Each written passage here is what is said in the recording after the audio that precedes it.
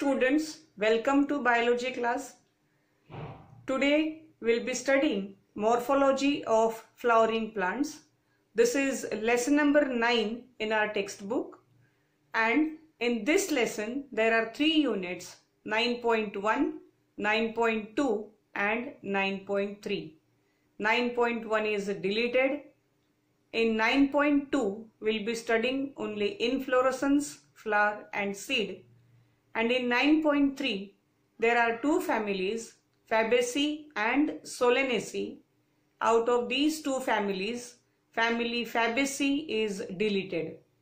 So let's start with this. 9.2e, this is flower. But before starting with this, let's have a short introduction.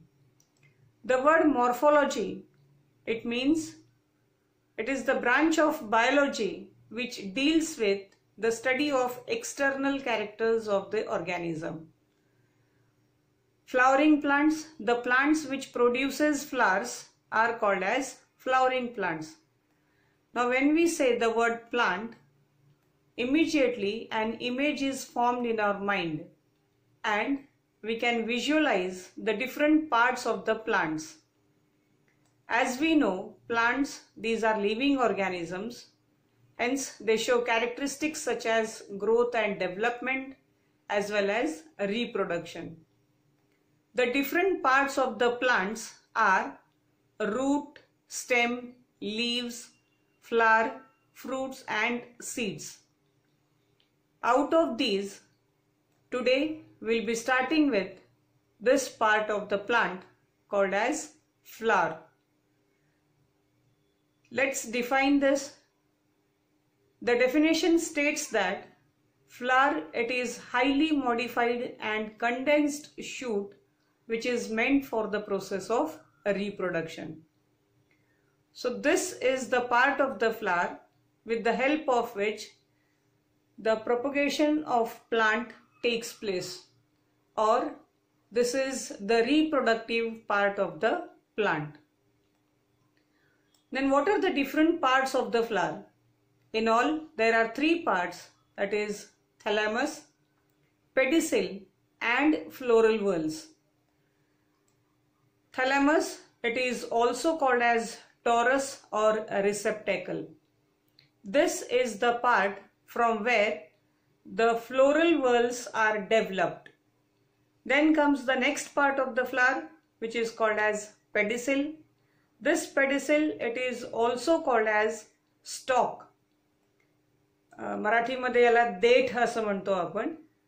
So the pedicel, it is also called as stalk of the flower. If pedicel is present in the flower, then such type of flower it is called as pedicellate. But if the pedicel is absent, then such flowers are called as sessile flowers. The third part, it is called as floral whorls.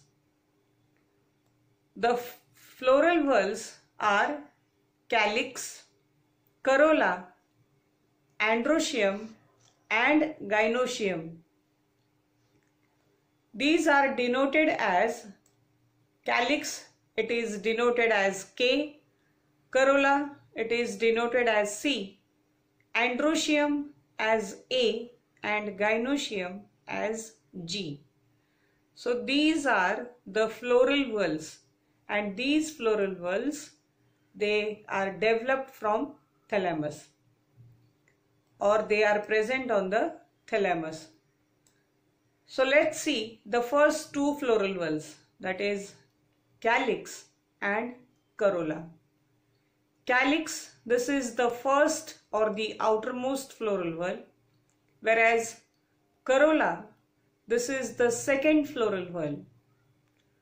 The color of calyx is usually green, whereas the color of corolla, it is variously or brightly colored.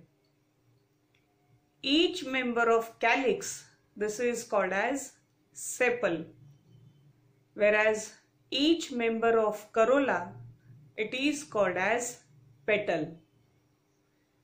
When they are free from each other, then the condition is known as polysepalous. Similarly, when the petals are free from each other, then the condition is known as polypetalous. When the sepals are fused with each other, then the condition is known as gamosepalous. Whereas, when the petals are fused with each other, then the condition is known as gamopetalous. The most important function of calyx is to protect the inner floral whorls in bud condition. The word bud is very important here. Whereas the function of corolla, it is to attract the insects for pollination.